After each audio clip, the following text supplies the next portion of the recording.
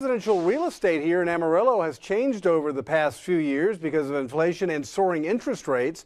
News Channel 10's Devin Darmstetter joins us now. Devin, what should home buyers and sellers take into consideration right now?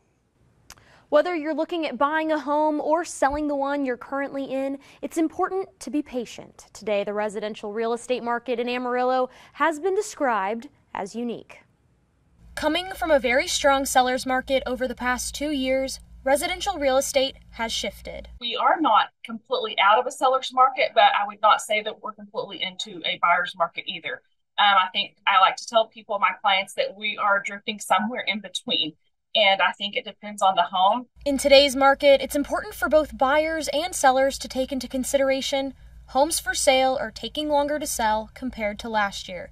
Felicia Madaw with Keller Williams says finding the right price is crucial. When you go to list a house, you're not going to probably get the same amount that you would a year and a half ago or 2 years ago, because we're not in that market anymore. We have to be very strategic in when we list a home, that we list it at the right price, because we want to list it to sell, not to sit. If you are looking into buying a home right now, Greg Glenn says it's all about location, location, location. The location is that predictor of what would probably be good in the future. If it's not a good resale location, it probably won't in the future be a good resale location. While Amarillo has seen an increase in prices and interest rates, Glenn predicts seeing those relax. What a lot of people fear is that there's kind of a doom out there, and I don't see that happening. We just have too many people want to buy homes.